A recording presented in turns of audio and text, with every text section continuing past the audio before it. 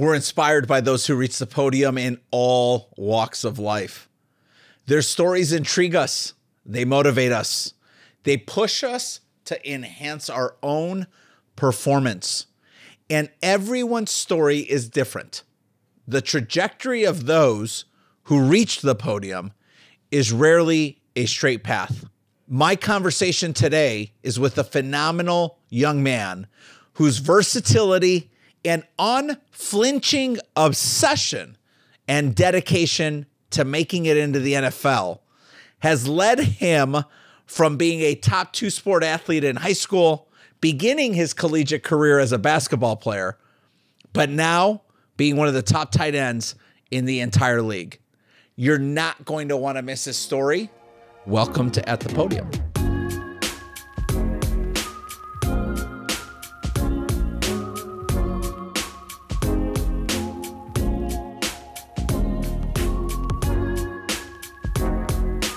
Hello again and welcome to At the Podium with Manuel Amezcua. I'm a financial advocate, a CEO, father, husband, and as all of you know, a massive sports fan.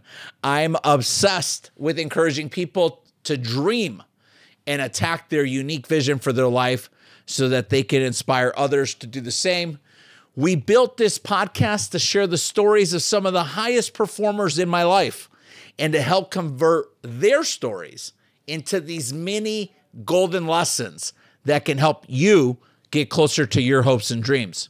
Folks, today my guest is the Tyler Conklin, a native of Chesterfield Township, Michigan. Tyler was a 2-sport standout athlete in high school, signing a Division II basketball scholarship at Northwood, and 1 semester later waking up and saying, I'm going to the NFL. He transferred to Central Michigan where he joined the football team as a walk-on. The story is just incredible. His relentless drive, his toughness, his parents, his 2 siblings, his brother and his sister, were all a part of the journey and a part of the secret to his success as he eventually earned a starting position at Central Michigan at tight end, broke his foot his senior year, and just balled out at the NFL Combine, being drafted in the 5th round by the Minnesota Vikings. You will love hearing Tyler speak about so many different moments of adversity that really challenged him to think about what he really wanted in his life, write out his goals, and speak all of his dreams into existence. This is by far one of the most impressive young men I've been around this year, and I'm so excited, and I hope that you enjoy this conversation with Tyler. One of my favorite aspects of the NFL offseason is that we get the absolute privilege to host some of my favorite Michigander humans playing in the league. And today we have an absolute treat for you. We've got my friend Tyler Conklin, New York Jets tight end. Tyler, welcome to the show. Yeah, thanks for having me. Man, dude, in the last 90 days, you have done things that most people take 10 years to do. From this incredible wedding with Scotty, real estate purchases, really starting to get settled out in Jets land. You've got a new teammate that everyone's buzzing about. There's been a lot going on in your life. Tell me how you're feeling right now as you get ready to head into the next season. Yeah, I feel really good. Obviously, from a football standpoint, I'm super excited with what we've done as a team throughout this offseason and with the new quarterback, Aaron Rodgers. So, obviously, we're buzzing about that. It's been crazy over the past 90 days, but really the last year and a half and 2 years since getting to New York and leaving Minnesota and getting settled back in Michigan, where I'm from. And like you said, real estate and trying to sort through finances and all these different things, trying to be a grown-up. So, it has been a crazy year or so. I love the story of your childhood, the relationship with your brother Trevor, Chesterfield Township native. What does it mean to you and to your family to come from Chesterfield Township and now to have the success that you're having playing at the highest level of football and when you get to come home like you are right now? I take a lot of pride in it. Growing up, there wasn't many professional athletes from our area in general, Macomb County, Chesterfield. It was exciting when somebody went to Division I. Tywan Jones went to Michigan State. That was a big deal. Jeff Lindsay was a guy when he went to Purdue. He was from L'Anse Creuse North. He might be the only guy to really go on a full ride scholarship to a Division I school from L'Anse Creuse North that I can think of. So it was just kind of something that wasn't that normal compared to a lot of places that are used to that. Growing up, I always wanted to basically tell my parents, I want to be the first Division I athlete in our family. It ended up happening. It just was a little different road to make that reality. I did make it happen. My brother is a big reason for it, and my sister. If I don't talk about her, I will get in trouble. So I take a lot of pride in it. My brother took a lot of pride in it. We were all athletes, the whole family. We take pride in L'Anse Creuse North, where we went to school. When you look back on your childhood, we've had guys like Tywan Jones on. I think about even the helmets that we got here. We've got Benny Fowler, who came out of Detroit Country Day. We got our boy Lamar Woodley. A lot of these great athletes come out of the state of Michigan, and they play at the highest levels. Oftentimes, they reflect back to someone or something in their childhood is really what got them to start having this vision and this dream of playing at the highest level. And you were a two-sport athlete, so it was basketball and football. Can you recall back to someone or something in particular that really got you thinking big that you could play at that level? I don't know if there's a specific moment. Thinking back on it, and my dad played football at Grand Valley, and I thought that was the coolest thing in the world, right? When my dad was young, he could bench 400 pounds, and I'm like, oh, my dad was so strong. Or he played Division II football, like, oh, that's awesome. And me and my brother idolized that. My mom played volleyball at Grand Valley, so sports were always a part of our life. But for me, it was just something that I just fell in love with. I mean, Sports Center 24/7. I used to live at the YMCA in Mount Clemens. My dad would almost get mad at me after my parents split up. I'd always just, can I go to the Y? Can I go play basketball? And he's like, oh, I want to spend time with my son, but I just wanted to play sports nonstop. So that's just what I did. Really, it was basketball. I loved basketball. I wanted to go to the NBA. Obviously, that didn't happen. We pivoted and switched and made it happen. That's an interesting story in itself because you committed to Northwood to play basketball. And so you left for Northwood to play basketball. Coming out of high school, you had accolades in both sports. At that time, what made you think, I'm going to pursue basketball and I'm going to Northwood? Basketball is just my life. I traveled basketball. Football, I just kind of played. I always played football. I started playing tackle football. I was 8 years old, third grade. Always played basketball since when 4 years old, whenever you can start playing basketball. Yeah. Played Little League for the Mount Clemens Barracudas and went to middle school play, went to high school, and then my senior year. After my junior year of basketball, we played in the Final Four, lost in the semifinals to Saginaw, Lamar Woodley. So we lost to them in the Final Four. And after that, Northwood University offered me a full-ride scholarship to play basketball. And at that time, I was the first person in my family to have a full-ride scholarship. So I was like, I'm not going to play football my senior year. I'm just going to focus on basketball. Got my senior year to play still. And my best friend was the quarterback at that time. And so, like, I'm not really doing anything. And he's like, you got to play. And I'm like, I'm not playing. We were like 0-27 going to my senior year. We haven't won a football game in 3 years. We ran an unbalanced offense. It was just brutal. And we got a new coach that my senior year, and he came in and said, we're going to host our first ever playoff game. We're going to win our first ever playoff game. And I'm sitting there like, we're all like, well, bullshit. We haven't won a game in 3 years. We don't know what it's even like to win. So I wasn't going to play. One of my best friends convinced me to play. He was a quarterback at the time. He convinced me to play, so I ended up playing. The first game of the season, we won. And that was a shock because we didn't know how it felt to win a football game. And we went on to go 8-3, host our first ever playoff game, win our first ever playoff game. We lost in the district finals to Macomb, Dakota. Kind of after that, I started getting recruited by a lot of MAC schools. And then Illinois was like the one big school that was kind of looking at me. And I was like kind of starstruck. I'm like, no way. Like Division I schools are looking at me. So I talked to Northwood and I told them I wanted to kind of wait out and feel out football a little bit. And they're like, if you wait it out, we can't promise your scholarship would be there. They give you the whole, try to put pressure on you to sign. And I was their number one recruit in that class to play basketball. So at that point, I'm like, I'm the first one to go to college full ride, get free school. I'll just go there. I'll be the best person to ever play at Northwood. I'll go overseas and play basketball, make good money. And I thought I had it all figured out. I'm like, it'll be fine. And so I signed early signing period before my senior year. So right after football season, my senior year, going into my senior year of basketball. So I signed to go there and played my senior year of basketball, and that's kind of it. That's how it began. You get to Northwood, and just within a matter of a few months, your mindset started to shift back to, maybe I should be playing football, right? Can you take our listeners through that process, and can you recall back to then? I remember like it was yesterday because I went up there for summer. We had basketball workouts, summer classes, and I was up there and I was just going through it. Just typical leaving home for the first time, going to college, being homesick, missing my girlfriend at the time. Just going through, calling my dad, like, I got to come home. This is summer. School hasn't even started yet. And he's telling me stories about how he had a hard time, what he went through when he first went to Grand Valley, coming from where he came from. And so I suck it up. I come home for a little break before I got to go back for actual school to start.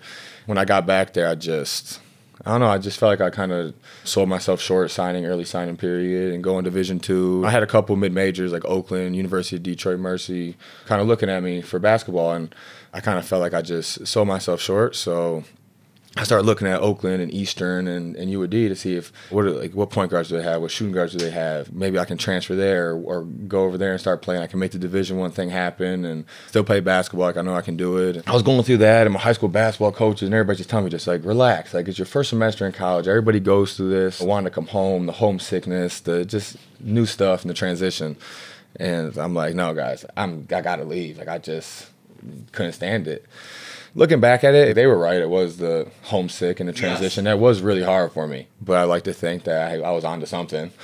After that kind of happened, I went home, and I was at Buffalo Wild Wings. That was my buddy Alec. He was my high school quarterback for most of my career.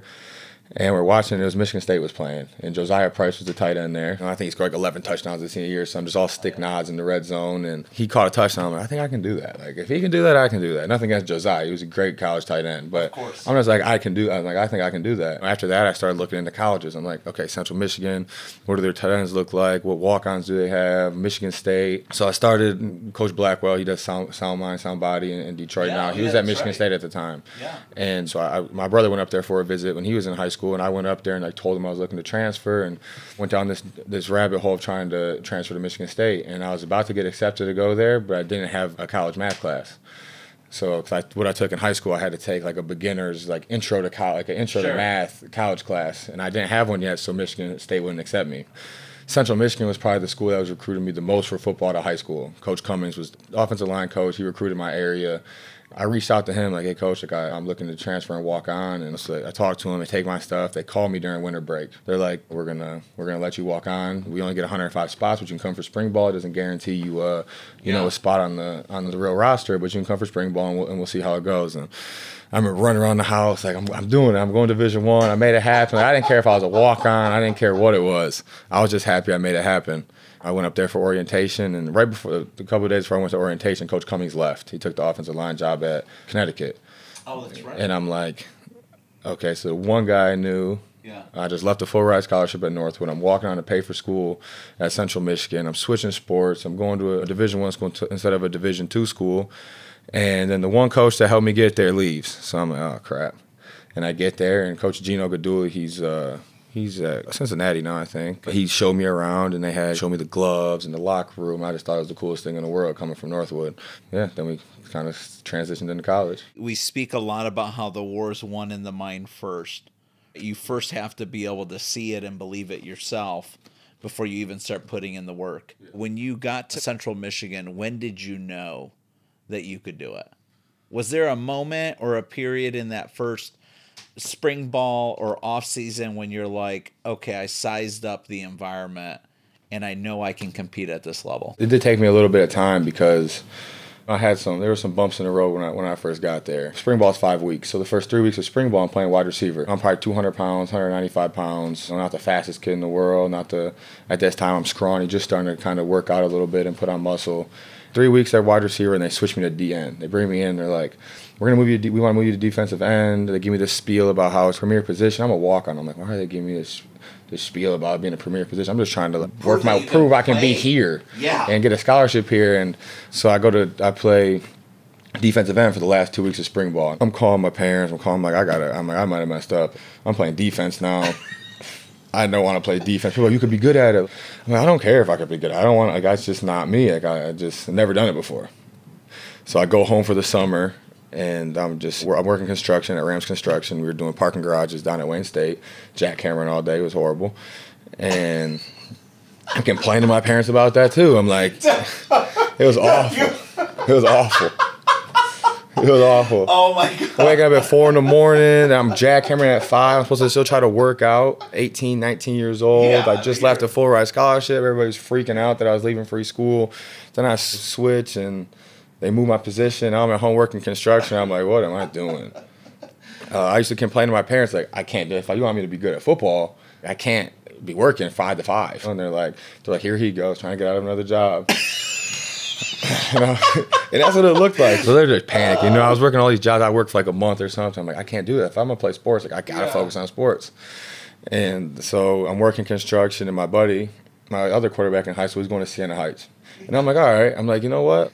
I'm going to go to Siena Heights. I go there. I'm like, I can play football and basketball. I'm like, for sure. I'm like, I go there. I'll play both sports. I'll be an All-American. I'll have fun. I'll have a friend there. And we'll be good to go. And my buddy's all about it. He's like, yeah, come to Siena Heights. Like, I want to throw to you. And I'm like, cool, whatever. So I went to Siena Heights and I did a workout. I do the workout and they're like, yeah, we're going to offer you a scholarship. And I'm like, all right, cool. So they sent a letter to a release form to Central Michigan for me to get my release. And Coach Rickenstrick, who was the defensive line coach, who was technically my position coach at that time, calls me. He's like, we just got this thing from Siena Heights and about a release. Like, what's going on? And I'm like, I don't really know what that's about. I'm not leaving. And I mean, you're getting the raw and uncut version right here, so do what you want with it. I'm like, I don't really know what it's about, but I do want to switch to tight end. Like I've never really played defense before, and I've been wanting to talk to you guys about switching to tight end. He's like, okay, well, let me talk to him. We'll see what happens. At that point, I'm gonna walk on. Who knows what they're gonna say? And they call me back, and they're like, okay, you're gonna come into camp at tight end. So I'm like, yeah. So now I'm pumped. I'm grinding in the summer. Like I'm back where I need to be. And I go into camp. My first camp was my sophomore year, and got to sit out a year and a half after I transferred. I sat out my first spring and my first whole year in Central. Yeah. So the first year and a half of Central, I sat out because of transfer rules. I get there, and I'm like the 8th tight end, 7th tight end on the depth chart, but I'm playing tight end, and I'm happy, and then it really kind of began. There's gold and there's a lot of coal in that story. But look, I'm going to say, Mr. Conklin, I'm glad that you were hard on him. Because, I mean, good, right? We need that. As sons of strong men, we need strong men. We need strong men to be the influence in our lives, right? The gold, though, really the one that I love was you never stopped pushing the envelope around what you wanted. Yeah, 100%.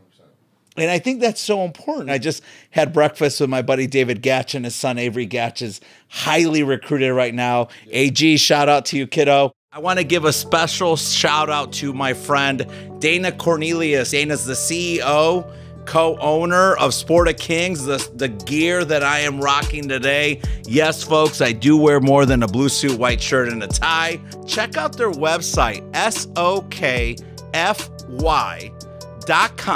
If you drop in the word Podium in the discount code, they're going to send you an amazing, amazing, amazing package of whatever you order with 20% off. Check it out, Sport of Kings. Love Dana and Tiffany. As young men and young women, we're often influenced by the pessimistic or small thinking of people who really love and care about us, sadly. I don't know. I never really thought about much of anything else. Like it was selfish in this standpoint, right? Like not wanting to work, want to just focus on sports and football. But like you said, that's what allowed me to make this dream come true. That's the powerful part of it, is that your ability to be selfish allowed you to drown out all the white noise of pessimism and small thinking. Yeah. And here you are, Chesterfield Township native. You didn't necessarily have 15 guys come out of that program that you could look up to and say, man, they paved the way to the league. And yet you, through a number of pivots and U-turns, you're playing exactly where you thought you would play as a young boy. I just wanted to be the first guy to go Division I, the first guy to go to the NFL. I wanted to get my jersey hung up in the gym, all those things you see on movies. When you look back at your years in high school and college, was there a person outside of your father and your siblings and your mom that had a really strong influence on where you've gotten your drive and your perseverance and your grit from? Because you've bounced back from a lot of stuff. I think it's got to be my mom and my dad. There's not like a ton of specific moments. There's so many things you pick up on subconsciously that your parents do, that when my parents got divorced, my mom nonstop worked, right? My dad nonstop worked. And I know I subconsciously learned that from them. And then I look at where my family is now. My brother's a Navy SEAL. My sister's going to law school at UAD. I play in the NFL, so there's 3 kids that came from 2 parents that are all doing things that take a lot of determination, hard work, and grit. As a family, we got a lot of, we love hard, we fight hard, but I think that all goes hand in hand with us being as successful as we are. We wear our emotions on our sleeve, and I think that's really paid off for us. Obviously, it's not always the best way to handle things at times. We're all very strong-willed and work really hard, and that's why we're chasing some of the things we're chasing. I do want to recognize that the amount of success that you and your siblings have had, it's special. Yeah. It's unique. Think about that. I feel the same way about my brothers. To have each of you driving and thriving and persevering and winning at all things that are very difficult. It's got to feel really special for your folks. Yeah, I think it is really special for them. They've overcome so many things to get to where they are at. Where did we get it from? It had to be from our parents, right? But there's not like a specific moment, or I think it's like you said, we were raised by two great people, and we learned from them, and we learned from their good things they did. We learned from the bad things they did, because we all have good and bad things we do. It ended up working out. You're heading into your last couple years in college. Can you think back to one or two of your favorite teammates and what made them great teammates to you? At this point, I have no friends. I'm the last on the depth chart at Central Michigan. I'm just going to start being able to play. Some of my best friends now, Jay Roberson, Amari. So Jay walks on that fall. So I've been there for a semester. He walks on. So we're walking on together basically at the same time. Amari comes in as a true freshman. Those two guys end up becoming two of my best friends still to this day. But there was a lot of special people I came across playing there. Coach Shromore, he's the offensive coordinator at Michigan now, but he was my tight end coach. He had a huge hand in all of my success, most of my success as a tight end. I mean, I wouldn't nearly be the tight end I am today without him as a coach. A lot of the guys that I battled with at tight end, when I had to go from being the last on the depth chart to the first on the depth chart, they really all played a really important role in it, and I still talk to a lot of them to this day. And there's just a ton of special people. We had such a special team at Central Michigan. We underachieved a little bit in our years there, which I think everybody I play with would agree on that. I'd like to think that was just a special place and a special team at that time. What specifically about tight end had you thinking, I know I could take this position to the highest level? I just knew the attributes that I always had as a football player. Being able to go up and high point the ball and get the ball, being fluid. My fluidity from basketball, I knew it could translate. And I felt like I was more athletic than most tight ends. So I felt like I already had traits that could be refined to make me good at that position. I didn't realize at that time how far away I was from being any bit decent at that position, but that's where Coach Moore comes into play. A lot of the stuff I went through as a walk-on there really helped me when I got to the NFL. Being the last on the depth chart, being a walk-on, not getting reps. Like I used to watch, and the freshmen that come in, they'd catch a stick route or a certain route, and like the coaches would praise it, and I'm like, I could have did that. I just didn't get the opportunity. I was just on the sideline watching, because I only got one or two reps that day. That was frustrating. When you had a bad day, I felt like it was the end of the world at that time in my life. And when an older guy finally would come up to you, and like I was playing my butt off on scout team, and people were starting to realize, like, okay, this guy could probably be decent. And those old guys would come up to me and be, hey, man, like, you did a great job today or something. That also was like the greatest thing in the world, right? So low was always so low and high was so high. My sophomore year behind Ben McCord was a good tight end, had a good season there, was in a couple mini camps. Junior year, I had a good junior year, played well, started talking to agents, and I'm like, okay, this is when it was real. Like junior year happened, and I think I had 500 yards, 5 touchdowns. Agents are reaching out to me. I'm meeting with agents. I'm like, this is reachable now.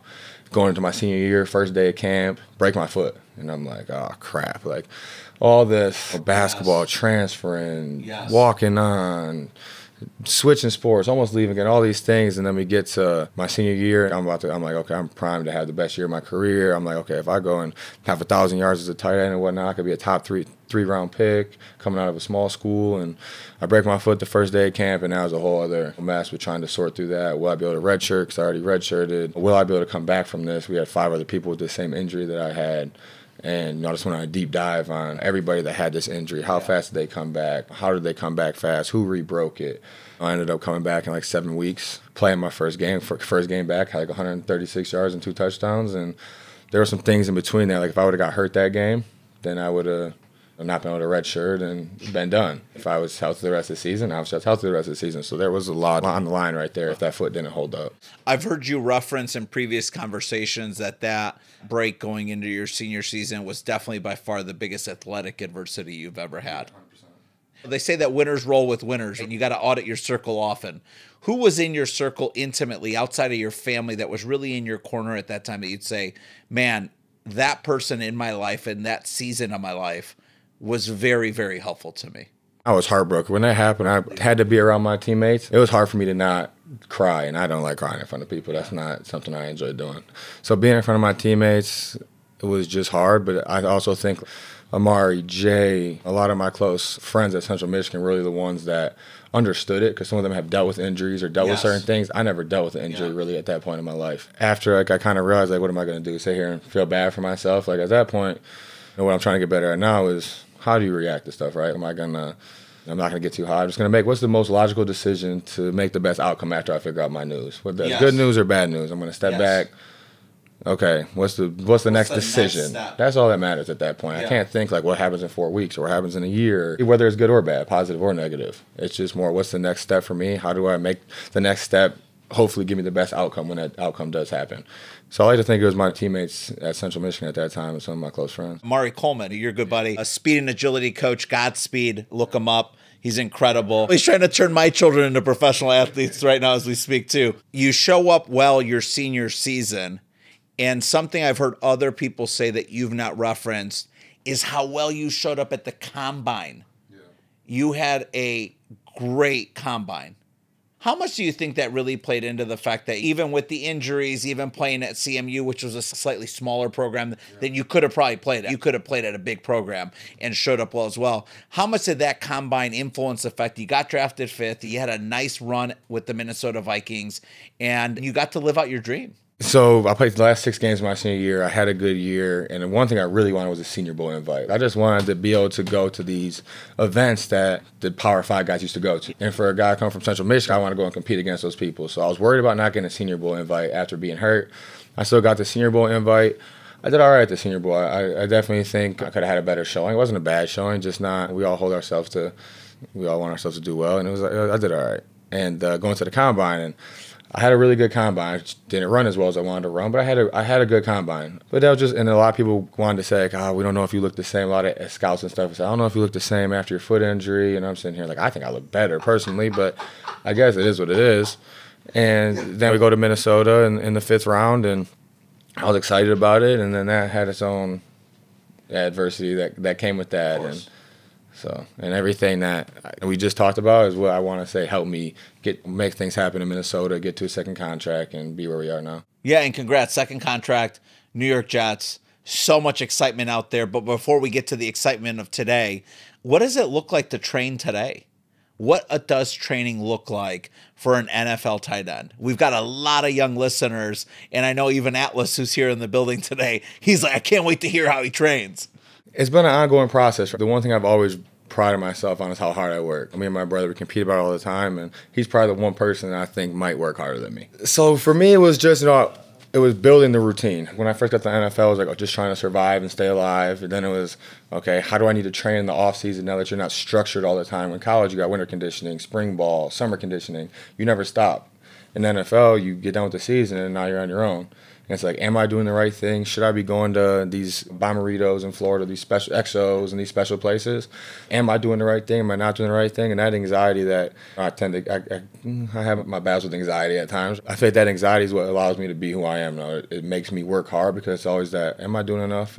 Can I be doing more? Should I be sitting on the couch right now? Could I be catching some more footballs? Could I be doing another workout? Could I be doing some recovery stuff?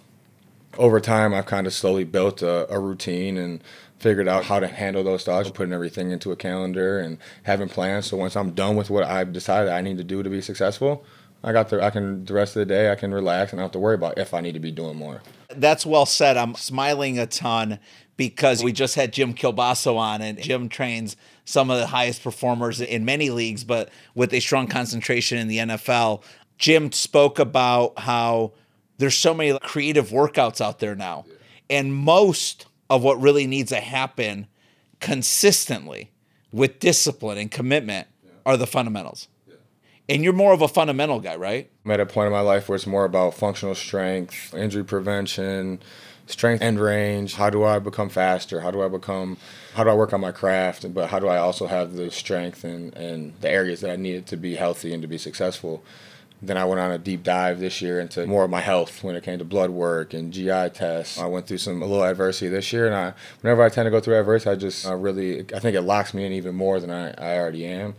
So I went down some deep dives with just my health and trying to maximize everything possible from my body standpoint. And then I have a really good plan outside of stuff with Amari and Doug Van Elslander, who runs Relentless Pursuit in Troy, who does my strength training. Amari trains there. And I used to bet, like, okay, so I have some of my good friends training me. Like, is that okay? And I had that battle in my head, and I watched people go to all these expensive places that everybody knows about.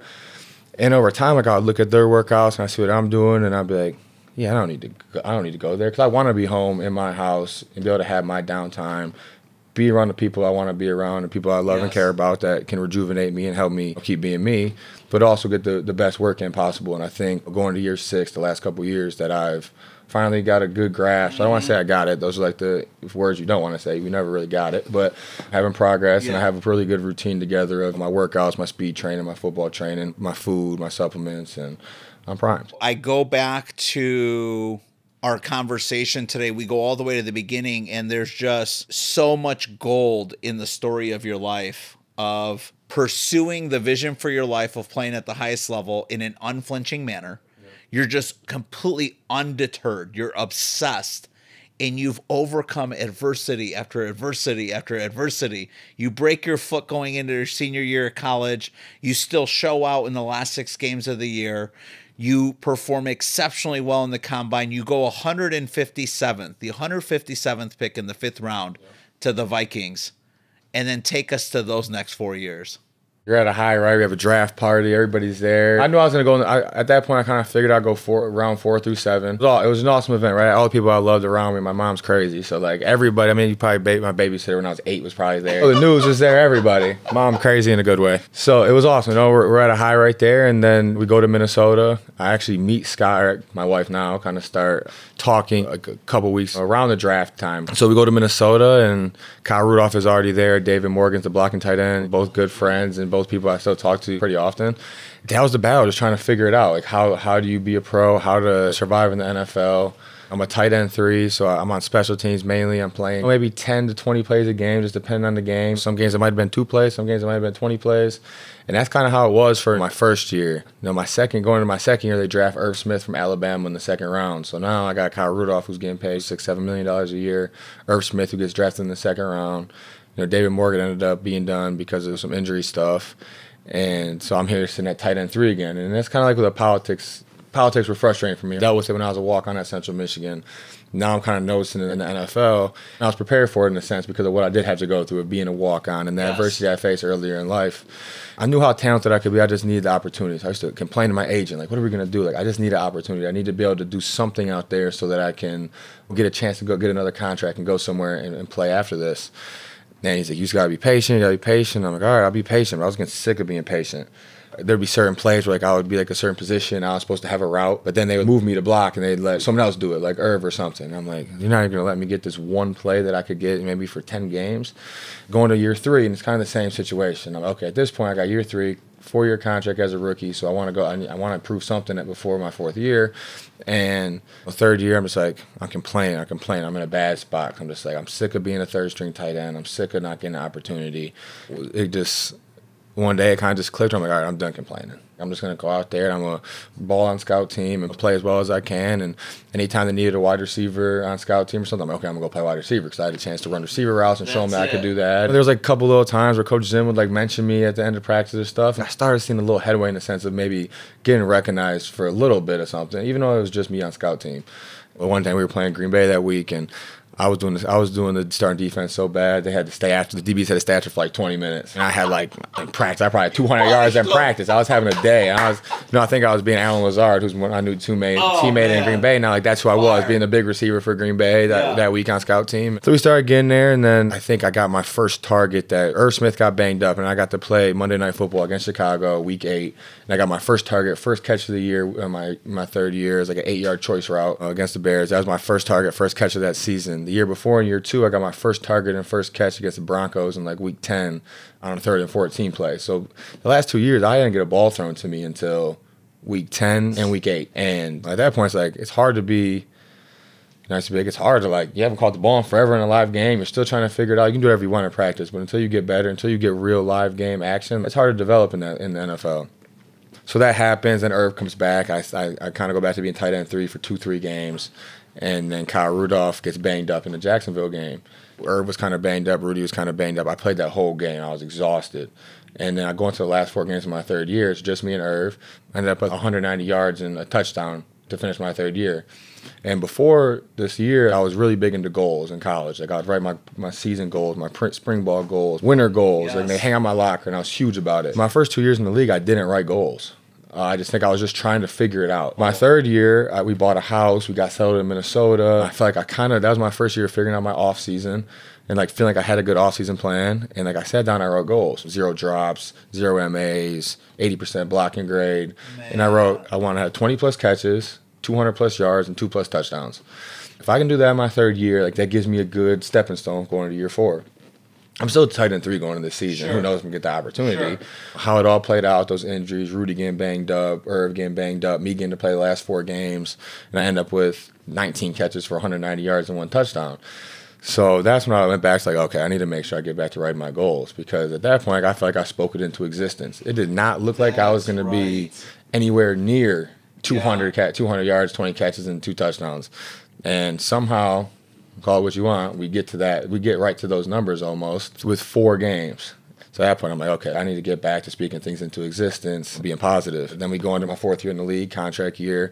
I'm in a good spot. Like, they ended up moving on from Kyle Rudolph. He goes to the Giants, and it's going to be me and Irv Smith, tight end 1 and tight end 2. I'm like, okay, good. Like, if I'm second string tight end, I'll be able to go in. I'll be able to get another 200-yard season. That should be able to give me like a 1 or 2 year deal somewhere for like some decent money. It's not. I shouldn't be hopping around for vet minimum at that point. I pull a hammy. I miss like almost all of camp. Irv Smith ends up tearing his meniscus and missing the whole season.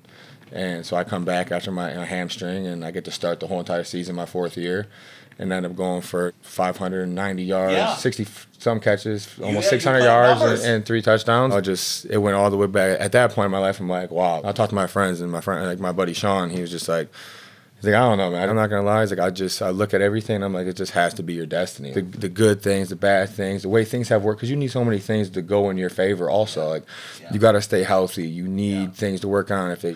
I needed someone to get banged up. Rudy and Irv weren't hurt bad, but I needed them to get banged up that 3rd year so I could ease myself into a starting role instead of just going and starting my 4th year without ever playing. Or they might have went and tried to get someone else because they wouldn't have been sure of what I could do. But I got to show them the last 4 games of my 3rd year because of some things that happened that gave them faith that I could handle that. Yeah, so just looking back at it, just the walk on all these things just came to fruition at this point. And I'm like, wow, like, okay, I signed a decent contract, and I'm going to New York, a new place. And there's so much gold in that track that you just ran us through too. The power of goal setting, the war being won in the mind, and you speaking things into existence because you see them and believe them yourself. And I think that that's so valuable for the young men and women who want to compete and perform at the highest level of anything that's competitive. I love that you shared that. So you're with the Jets now. Incredible contract. Congratulations. Congratulations to the Jets organization. I'm super excited. So I've been a Gary Vaynerchuk fanatic for over a decade. And just to see what the Jets are doing, a lot of what I've ever known about the Jets is following Gary. And just to see what the Jets have been doing in the last couple of years, the moves they've been making, the investments they've been making into some of the best players in the league, that's got to be pretty exciting. Is the oxygen in Jetland different today than it was 2 years ago when you first got there? Oh, 100%. I mean, shout out to Gary V. He's awesome. He's always, reaching out before games, after games, inviting us to dinner. He's an awesome guy, very genuine guy from like my, little encounters I've had with him. But yeah, Jetland, it's a special place right now, right? When I got there, like we're in a, like the fans, Easter Fathom in New York. You're doing good, they love you. You're doing bad, they don't love you really. That can be pretty brutal. But it's because how much they love their Jets. You gotta love the pressure and what comes with that. Because you want to make that city proud, and there's not a better place to go and try to win a Super Bowl than New York City. Last year we ended up having what some people would say a surprising year, in a sense. Surprising and then disappointing the way it finished. Heading into this year, I think last year we went through a lot of things and built a lot of things as a team, chemistry-wise, and went through some adversity. That's going to help us this year as we add some huge pieces like Aaron Rodgers, Alan Lazard, a ton of different people, Adrian Amos, and a lot of guys that you probably don't like because of being a Bears fan. We have such a talented team now, and you can't get too high. You can't listen to the media, right? The media's going to tell you how great you are right now, and then you lose one game, and they're going to tell you how bad you are. And I think last year helped prepare this team. I think the leadership we're going to get from some of these guys, Randall Cobb, Aaron Rodgers, that have so much experience and that can help this team grow at a really fast rate and kind of weather some things. Because in a football season, things are going to be good, things are going to be bad. You're going to go through a lot of different things during a 17-game season. I just think we're, as a unit, offensively, defensively, special teams, coaches, I think everywhere we're very prepared to handle this season. The various guys that I know that are still in the league now and in conversations, they talk about how Coach Solly's one of the best player coaches. in the NFL. Dearborn, Michigan native. Can you talk about what it's like to play for a coach like him? Yeah, that was a huge thing when I signed there. Mike LaFleur, Saleh, both Michigan guys. Both were at Central Michigan at one point in their career. Coach LaFleur, the offensive coordinator last year, was from Mount Pleasant. And Coach Saleh was a GA at Central Michigan at one point.